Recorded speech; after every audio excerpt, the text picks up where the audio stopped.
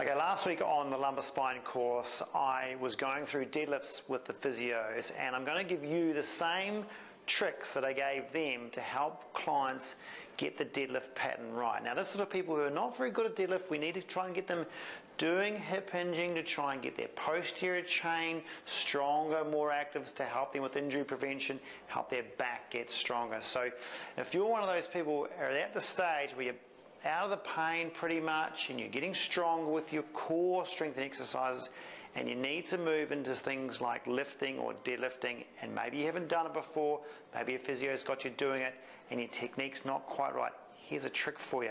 So when people do deadlifts, they have to hinge at the hip and they have to be stable.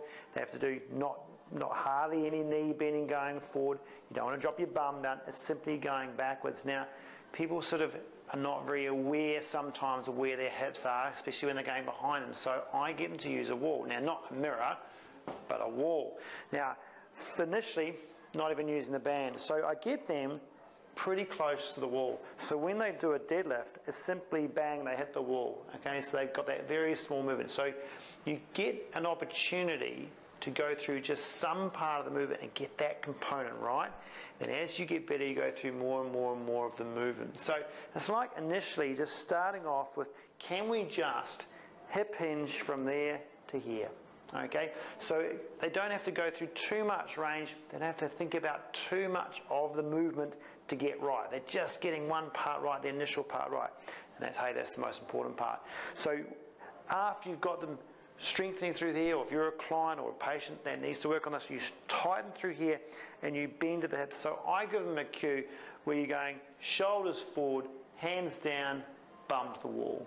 Now at that point, they need to monitor, is your back flat? Have you overarched it or have you rounded it? So if they can get the connection of shoulders forward, hands down, bum back, then they need to worry about, okay, where is my lumbar spine in that part of that movement? And if you can get that initial part right, that's the most important part, then you can move on. So learning where that neutral spine is in that movement and just practicing from there to there, trying to get it right, practice, practice, practice, practice. Once that movement pattern is correct, meaning they do the right things with the shoulders, the right things with their hands, the right things with their knees, and the right things with their lower back, then they can progress further into it. And all you need to do is simply step forward an inch or two, and now you're further away from the wall. So when you go down, you've got more range before you hit. Again, you can do the same thing. Have I overcooked it? Have I gone into extension? Have I undercooked it? Have I gone into flexion? Do I need to find that neutral spine again?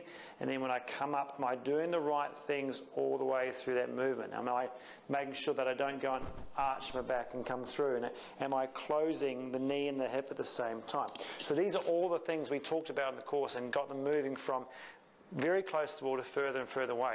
You'll get to the point where you move further and further away and it's a long way down to the wall. Okay, it's almost there and they feel like they're going to fall backwards. So you need to get the right amount of just enough. So when they get below their knees, they're sort of touching the wall. Then they can feel it on their hamstrings. They can know their back's flat and they can work. And you can progress it inch by inch by inch if you like. You don't have to go and jump too many steps. So for this one, once they get to that position where they are away from the wall, and even close to that, you can add on some resistance. Now, some people need the resistance just to feel like they're connected to the floor. So if you're going to do that, maybe just use a band for that one.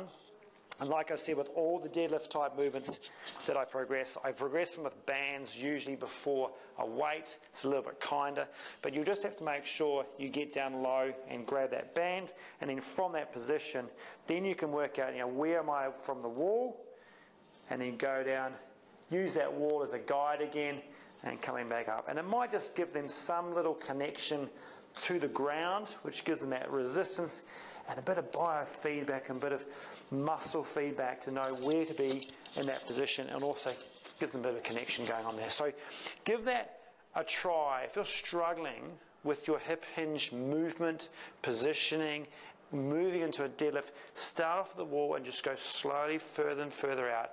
The better you get, I'm sure it'll help.